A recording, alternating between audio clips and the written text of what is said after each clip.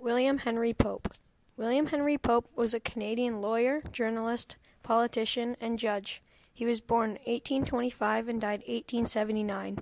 He was named Colonial Secretary in 1859 because of a government experiment. William was one of the hosts at the Charlottetown Conference. He was an enthusiastic supporter of Canadian Confederation, and he left the PEI cabinet when they rejected Confederation, but continued to press for union.